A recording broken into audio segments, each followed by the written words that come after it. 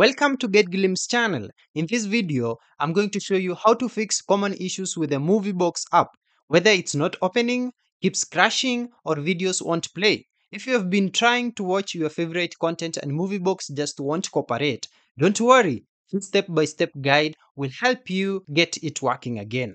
Let's get into it. To start, I went into settings.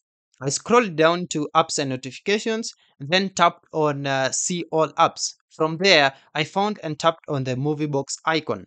Next, I tapped on storage and cache. On my phone, the app size was around 142 MB.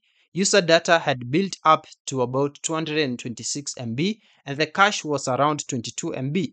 These numbers can vary, but the key thing is that too much user data and cache can make the app slow or stop working altogether.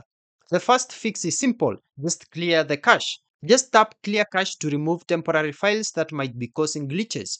This won't delete your downloads or login information. Once you have done that, try reopening the MovieBox app. If it works, awesome, you are good to go.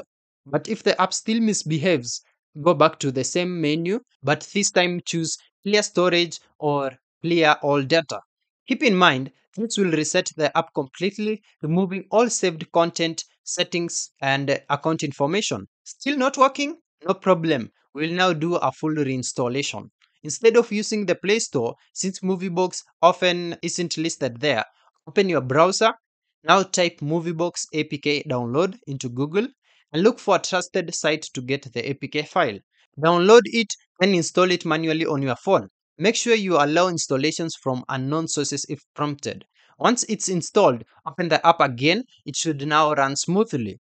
Now, if you are getting a video unavailable message, that likely means that content is region restricted. In that case, just install a VPN, connect to a different country, and try again. This trick usually works. Pro tip: MovieBox collect a lot of temp data over time. Clearing the cache and data regularly is a simple way to keep things running smoothly.